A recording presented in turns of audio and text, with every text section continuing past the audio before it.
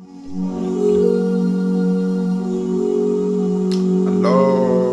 Shalom.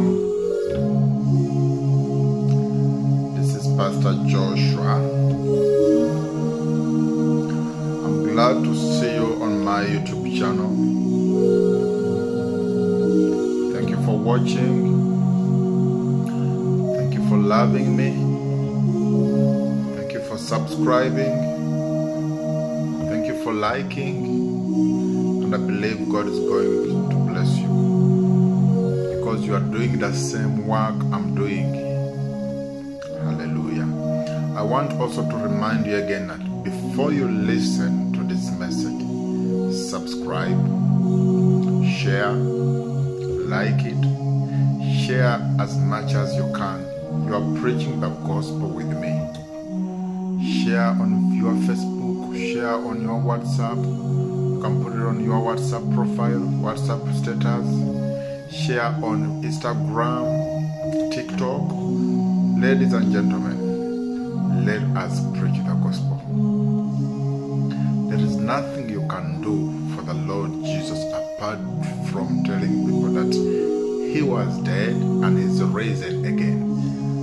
And He's living. He's sitting on the right hand of our Father in heaven. He's the King of Kings. He's the King. You know, let me even speak about this. Most of the people, they think that Jesus is a prophet. Jesus is not a prophet. Jesus is a king. Remember of the shepherds who were tending their sheep, and when the angel of the Lord appeared unto them, this is the message he gave to them, that today your king is born. He's a king. Isaiah, when he was prophesying, he talked about this, that behold, unto us the child is born, unto us the son is given. Now there is two statements there.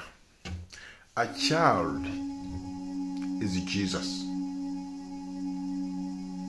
and a son is Christ. Do not confuse child and a son. They are very separate. Child is Jesus. A son is Christ.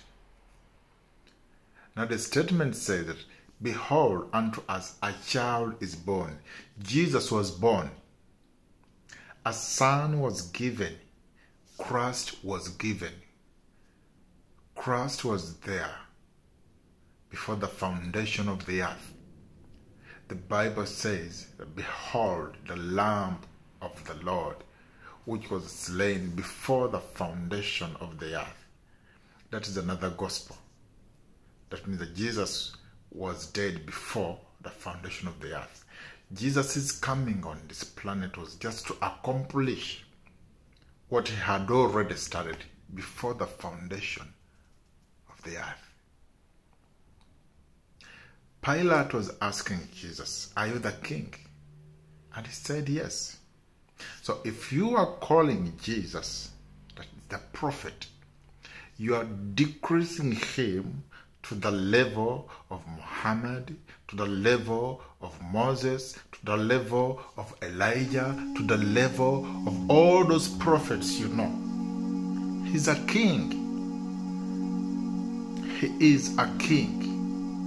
So we are talking about what you know, because the Bible says that you shall know the truth, and the truth shall set you free. He's the king. So that's why I worship. We worship whom we know. We worship the king who gave his life for me and for you, for your children, for generations and generations. And that's why we worship. We lift his name up. We keep telling people that he's not dead anymore. He's risen. Hallelujah. I love to worship. I love to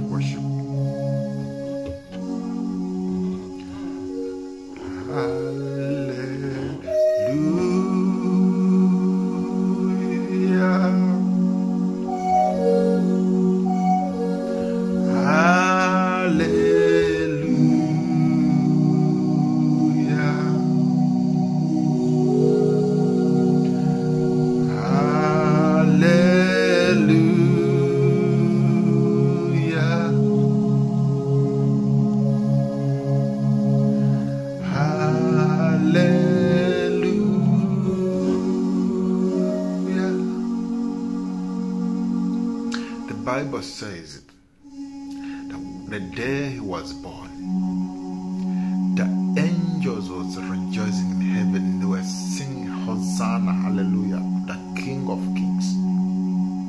So I want to remind you that the one you believe, his name is the King. That's why we come to the Lord to ask, to pray. Prayer is translated from a Greek word called petition. Prayer is a legal word if you put it in a petition. Petition is not a religious word. It's a legal word. This word is only used in a country, in a court, in the kingdom. Heaven is a country. It's the first country in existence. So whenever you come to the council or to the court to pray, you are petitioning. That means that you are simply demanding what belongs to you by your right. You cannot have rights unless you are a citizen. The Bible says that we do not belong unto this world. We are the citizen of heaven. This is in your Bible. You and me, we came from somewhere. We are just put into these bodies. The time will come, you and me will go back home. We are the citizen of heaven. That's why we petition, called prayer. Now, religion have told you that whenever you're going to pray, humble yourself, kneel down, cry, oh, speak whatever, praise God, kneel down. No. You are demanding what belongs to you by the rights. By the rights. Get the Constitution. Hold it in your hands. Speak. Speak.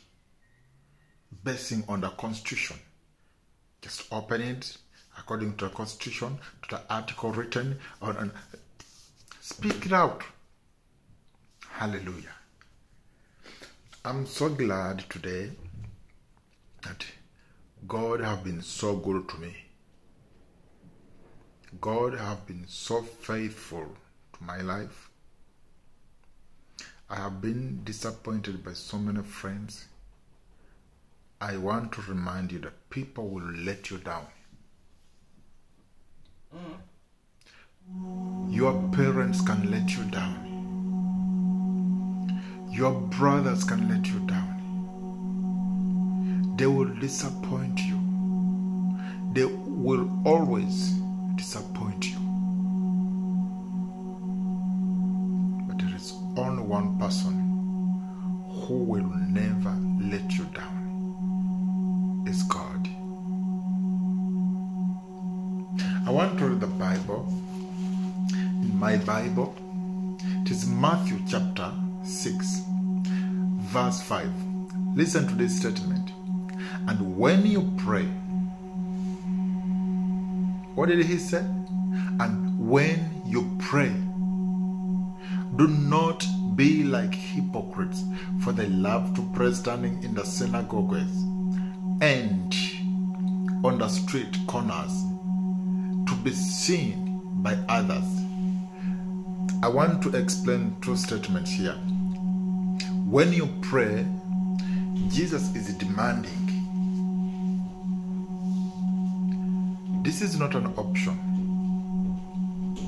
It means that you have to pray. He's not begging you to pray. He's telling you to pray. It is the must. It is compulsory. A Christian life. That do not be like hypocrites who stand in the synagogue. Now, synagogue was like a mall, like a trading center. It was not a church. In Israel, we had only one temple.